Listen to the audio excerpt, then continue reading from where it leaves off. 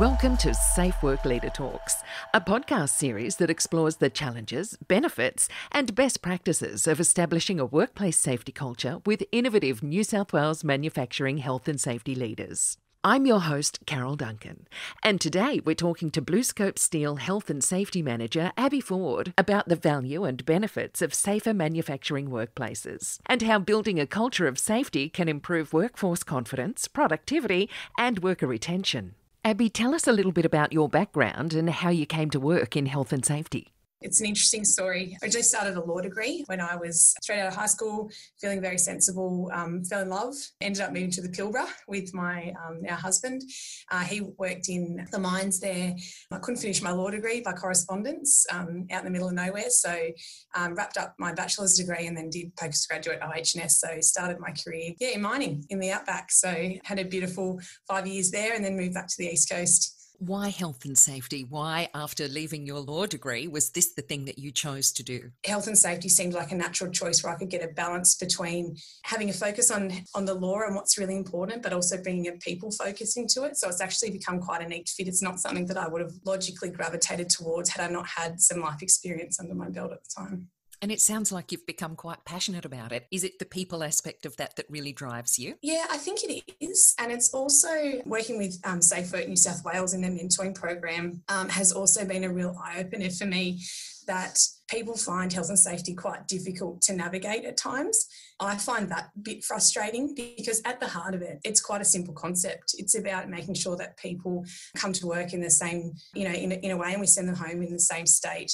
And unfortunately, that can come quite complicated with the legislation, the codes, everything else, and we kind of lose our way in what we're trying to achieve. So I love being able to pare things back, get back to what's at the heart, which is keeping people safe. The rest of the stuff ends up taking care of itself. Where do you think that actual difficulty comes from and the frustrations that you were trying to describe there in trying to get people to take it seriously, whether it's an enormous organisation like Bluescope or it's a smaller organisation that you would be providing mentoring to?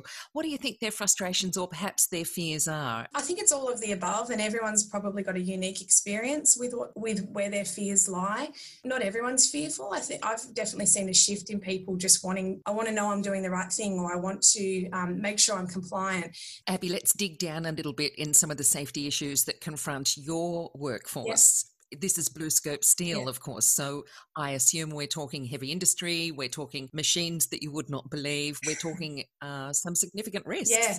Across our portfolio in Australia, we've got everything from the biggest and the most complicated, process safety risks in the country down to, our branch in Bateman's Bay that operates with a handful of people at the most. So we have a diverse range of risks, and our business is always trying to improve the way that it carries its standards and its safety so that they have the ability to flex for those particular environments. So, a standard we have at one end of our business needs to be relevant, applicable right down to the other end of it. How do you go about ensuring that right across the diversity of what is such a big business? Yeah, well, I think having a focus on leadership, safety leadership comes first, and the systems support that. I think that's really important. So having systems in place that are practical and able to be applied in different settings. At Bluescope, we have a strong focus on management being accountable for safety. That's part of our safety beliefs as an organisation. Our leadership and our managers drive safety within our organisations, and we design systems that support and allow them to do that. We're continually working at it. It's not something that you ever reach a point where you go, the job's done on that and it's just set and forget. Safety is ongoing for us. We're continually reviewing what we do. We're continually challenging ourselves around it to make sure that the things that we've put in place actually do the things that we've designed them to do. My guest is Abby Ford, who is the Health and Safety Manager for Bluescope Steel. What is the basic core belief around safety at Bluescope? At Bluescope, we have a core belief around all injuries can be prevented. That's basically where the starting point for us. We have a zero harm philosophy, and out of that we have some safety beliefs. For us, those safety beliefs underpin everything that we do. They talk about managers being accountable for safety, that training is essential for our employees, that employee input is also essential. For us, those principles underpin everything that we do. And as we evolve as an organisation, we breathe new life into what those things mean by drawing in new concepts around safety to thinking or, social psychology of risk. And what we do is make sure that those safety beliefs are always relevant in the context that we're operating, and that we're always finding new ways to be curious about how we can improve in any aspect of our safety beliefs. Health and safety managers, Abby, like yourself, are in a very interesting position. You are in the middle. You're in between a workforce that you want to keep safe and you want to send home at the end of the day to the families. Yeah. And you also are working with an executive, a managerial team who have other motivators as well. Of course, they have well-being of a workforce. They have moral and economic drivers. Yeah. How do you negotiate that space in between? I think at Bluescope, I'm very fortunate that our management and our executive know that doing safety well is simply good business. So when you're doing safety well, work's more predictable, you're getting quality gains, all the effort that you're putting into safety, there's byproducts that you get in other areas. So we're very fortunate that that's part of the fabric of our management team. They just understand that. I'm aware that not every company has the benefit of having that sort of managerial culture established. And I think that's the challenge for people until you've been on a journey where you've seen, some of our lessons we've learnt the hard way. We have a suite of our own codes of practice that are basically built off really serious injuries that we've had in our business, so that we create this formwork around those risks to make sure that we never have those type of incidents again. And the challenge really is how you get those lessons so far embedded in your organisations without having to learn things the hard way. That's something I don't know, and I don't know. And maybe if people did know that, we'd be in a different state in Australia with workplace fatalities. But I think I'm very lucky at Bluescope that that's not where my focus goes. I don't spend my time convincing our management team that safety is important, because they already understand it. They see it every day. You also work as a mentor for Safe Work New South Wales. You provide your skills and knowledge and expertise in trying to help others create a great safety culture like you have at Bluescope Steel. So if you're talking to a health and safety manager or some other leadership in an organisation, and you know that that is a problem, that there is a health and safety culture yet to be developed strongly enough, how do you help encourage that? What are your words of advice and wisdom to people who may be trying to create and grow that good culture in their own organisation? The Safe Work New South Wales mentoring program's been a real eye-opener for me. I've worked with big business, but that's really let me see firsthand what the challenges are like for small businesses and the reservations that they have around strengthening their commitment to health and safety, usually not because they don't see the importance of it, but because they're fearful of the complexity and the cost that it might pose to their organisation. So my experience with working with these organisations is that it's often just firstly debunking some myths that they might hold themselves. They'll say, I don't know anything about, my safety management system. I don't know where to start. I usually find that's not correct. I usually find that they have a really good understanding of what their people do. Can we debunk some of those myths? What are they? That they don't know what they need to do. The first one is usually they'll say, I just want to know that I'm doing all the right things, because they might want to make sure that if they have an interaction with a regulator or if something goes wrong, that I'm covered. You generally hear that term. What I find is that asking questions like, well, do you know what your people do? Do you know how they do it? Do you get interested in ways that you can make things safer and easier for them? The answers to those questions give more of an indication to me about how under control or what opportunities there are with that person's safety journey with their business. Because often it's less about what fancy management system you have attached to your organisation and more about how well you understand the risks in your business and whether you're working hard to reduce those risks to your people. There's some really interesting ones. The other ones that I love hearing about are where somebody's told them, that they need to get a fancy risk assessment for a piece of kit, and they do that because they think they don't know how to do it themselves. And when you kind of break down what the purpose of that process is, so instead of focusing on the process, which might look quite complicated, getting back to focusing on the purpose that you're doing it for, you sort of see a penny drop and they think, well, of course I can do this for myself. I understand my machinery or my truck or whatever it is. There's no reason I couldn't do this for myself because I know my business. So they're the real aha moments that I live for in that program, that make it really worthwhile, because you actually see them starting to grasp what they need to do, and it's not tangled up in a complicated code of practice or a piece of legislation that's difficult to understand. It's actually just about managing safety, and if you do that really well, the legislation will take care of itself. Coming up, Abby shares her thoughts on mentoring other organisations on building a safety strategy, the challenges they face in doing so, and the benefits of a great health and safety culture. Oh, and wait until you hear her story of a ship on fire in port. More from Abby after this message from Safe Work New South Wales. Employers and management play an important role in workplace health and safety. Workers in the manufacturing industry look to their leaders for safety guidance. Research shows that after training, workers in manufacturing prefer to receive safety messages in their workplace through signs, posters, fact sheets and toolbox talks. To support leaders in manufacturing, Safe Work New South Wales has forklift and machine safety education materials that can be downloaded or printed and shared with workers. Visit safework.nsw.gov.au/manufacturing today. Be the leader your workers need. Safety starts with you. My guest is Abby Ford, Bluescope Steel Health and Safety Manager.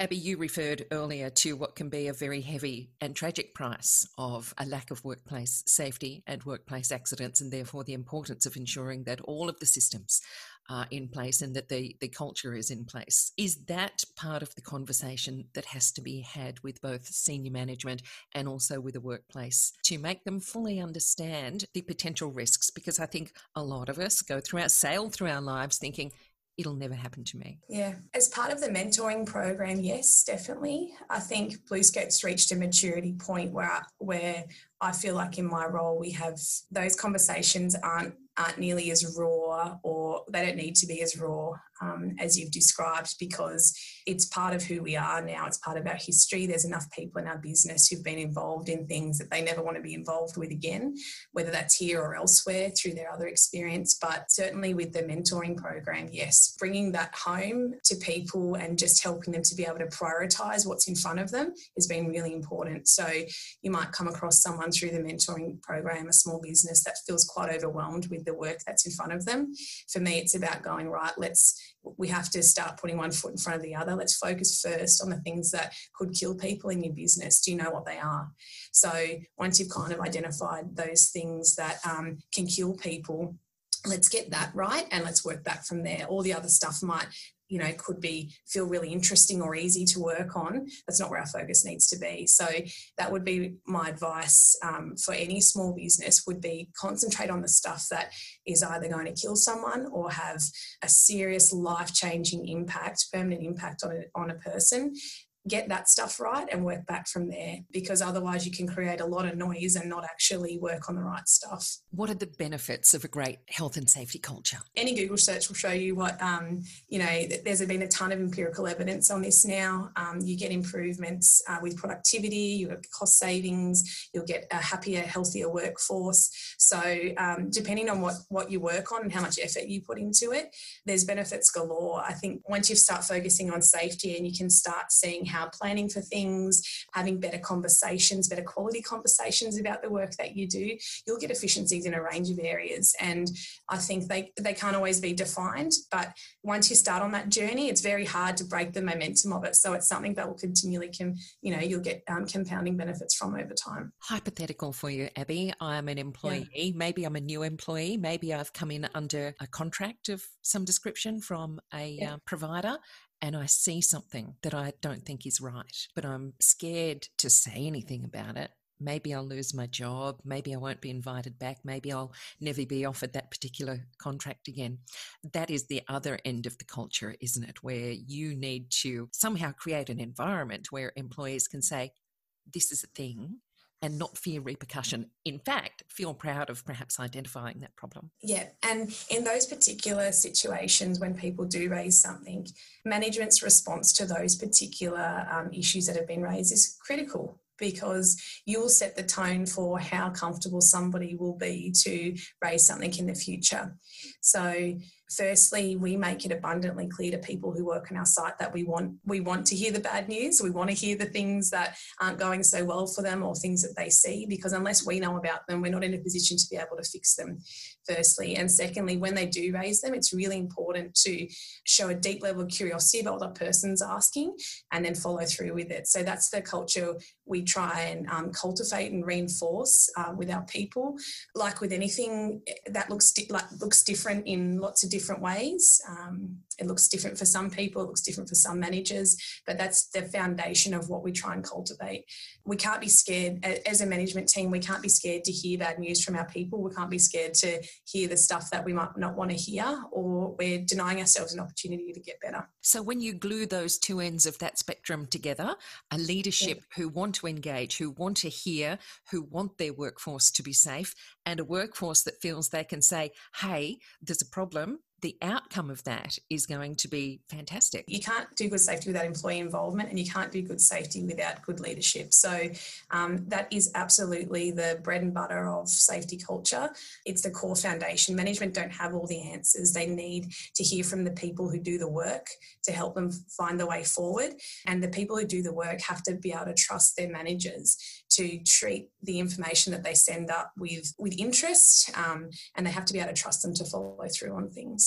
Okay, Abby, can you share with us an example of something that you have implemented through your time at Bluescope? It might be something that you've observed or that an employee has brought to you. Oh, that's a great question. I think some of the best things that I've seen in practice in my time is an ability to, and it's not a system, it's not a form, it's actually just consistency in how you behave and operate to set a standard. So for me, one of the best things is seeing leaders consistently being able to have conversations about safety or to align themselves with what's really important in a really high stakes, in a high stakes or high pressure type of scenario. One of the best examples of that I've seen, we had a ship down here on the port that caught fire. The fire burnt for about a week in a conveyor system. It was a ship that was docked on our port, but because it was in our location, we were obviously involved because our people work close to that. There was one part of the recovery work where we had a very small tidal window to do a piece of work. The work was something that we'd never done before. It wasn't particularly high risk, but it was something that we hadn't done before. We had, fire commanders, anyone that you can think of was sort of there and being involved. And one of our supervisors at the time pulled everyone together in the work group because he said, we need to run through this JSCA. And I remember hearing a few people say, come on, we've got 20 minutes to do this job. Like, we got to get going. He said, I know that feels important to you, but this is what we need to do to make sure we get this work done. And that for me is true safety leadership, when everything else can seem really important. Everyone else, thinks everything else is important, but you actually have the courage and the resolve to stand there in the middle of all of that stuff and to just hold the line and to do to make sure that people know what's expected of them and that they're going to be safe to execute that task. So that's something that definitely stays with me, and I remind myself of that. And I remember in that exact time I actually took 2 steps back and I took a photo of that particular toolbox because I never wanted to forget that moment in my career, to just go, if that's the time that you can pull out that sort of leadership, then it doesn't matter what I come across in my time, that there'll always be time to make that a priority. So have Bluescope's leaders always had that strong health and safety culture? I think Bluescope has a fantastic safety culture from the shop floor employees to the managers. Like most businesses of our size and our risk profile, we've been through a journey over a number of years that's helped us evolve that culture. Back in the 90s, we were engaged with DuPont. They helped us really kickstart what we would call now as our kind of modern safety journey. They were the ones who gave us some tools to see things that we just wouldn't have seen before, and to really help us understand safety in a whole new context. Prior to that, we didn't have the level of expertise or understanding, and that really helped bring our leadership team together and see things. We continue on that journey. It's not as if you can get a dose of something and the job's done. We continually go out and see what's new in the world, what's new in safety thinking, and we try and embed that back into our processes to continue to evolve in this space, to breathe new life to things that might have, parts of the foundation of our safety management system, but the job is never done. So our culture will continue to evolve. Safety culture is a component of that. It's just a part of our overall company culture. We'll continue to find ways to improve that as the context of the world moves on too. So, we can start to do one thing, and then as this year's shown us, we continually need to adapt. So, yeah. How does the leadership at Bluescope, or the organisation as a whole, actually measure success? That's a really wonderful question, and a really wonderful question for us, because we're challenging ourselves around that too.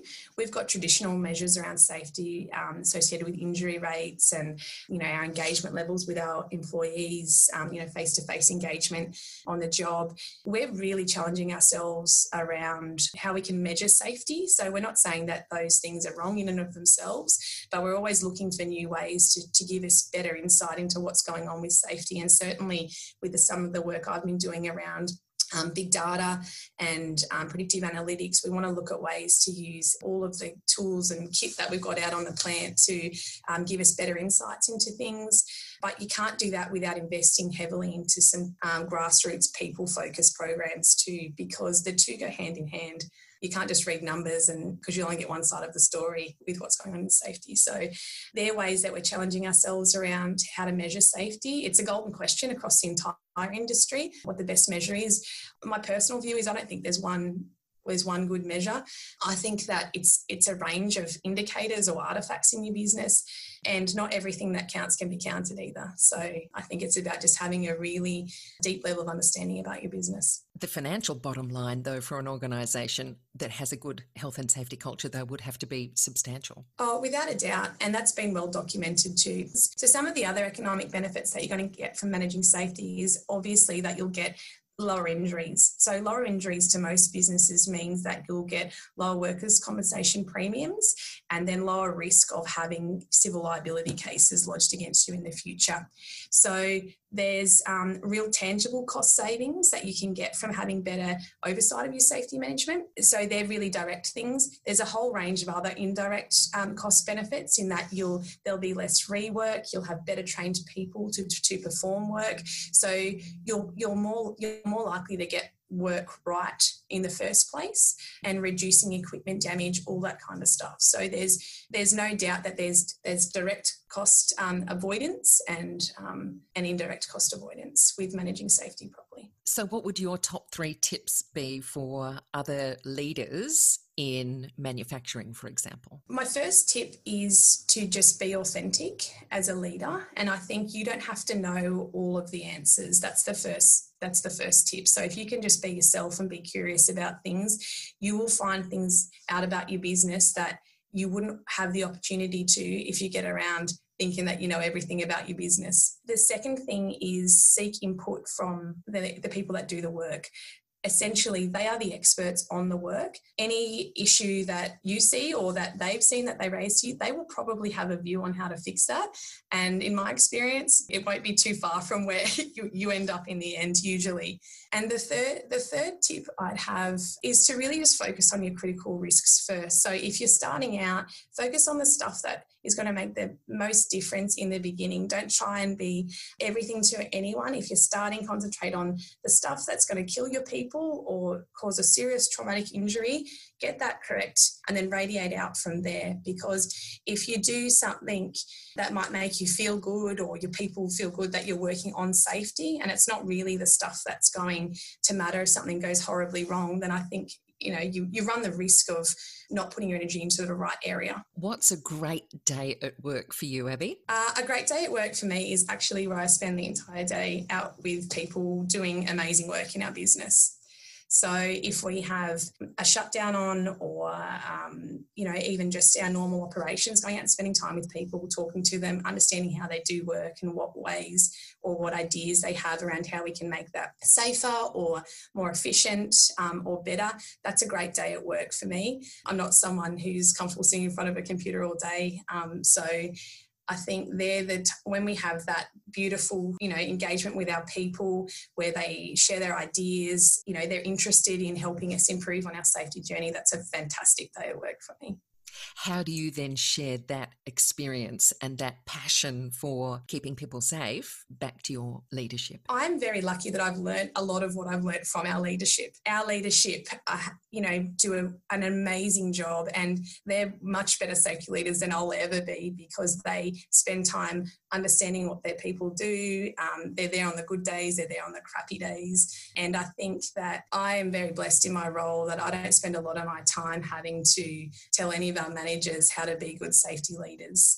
They've got it in spades. For me, it's a matter of helping give them, some technical support if I need to, supporting their people with questions that they have to keep the whole, show just moving along and getting those incremental changes, because that's the stuff that helps sustain the change. It's not these big revolutionary, things that come in. It's the day-to-day incremental change that makes it sustainable. And if we can all work together to do that, collectively, then that's job done for me. You love this, don't you? I do. You couldn't do it if you didn't love it. And I think in safety, I've never met someone who doesn't work in safety and doesn't love it. You couldn't do it. You wouldn't do it. My thanks to Abby Ford for sharing her insights. Ultimately, the value of a safety culture is the protection of your most important asset, your workforce. Yet every day, Safe Work New South Wales inspectors attend devastating incidents in the manufacturing sector that are, for the most part, completely avoidable. In New South Wales manufacturing, more than 40,800 workers' compensation claims were lodged between 2013 and 2016, with a total cost of $558 million. Tragically, 24 people lost their lives during that same period. The investment of time, commitment, and leadership in developing a culture of safety in your workplace is therefore invaluable, with clear benefits to staff safety, loyalty, and productivity that result in positive impacts on your bottom line and your reputation. I'm Carol Duncan, and this has been a Safe Work Manufacturing Leadership Talk. In the next episode, I discuss designing safer workplaces with Yates Safety and Sustainability Business Lead, Tamara Scanlon. To learn more about leading a strong workplace safety culture, or to listen to the other episodes in this series, visit safework.nsw.gov.au/leadership.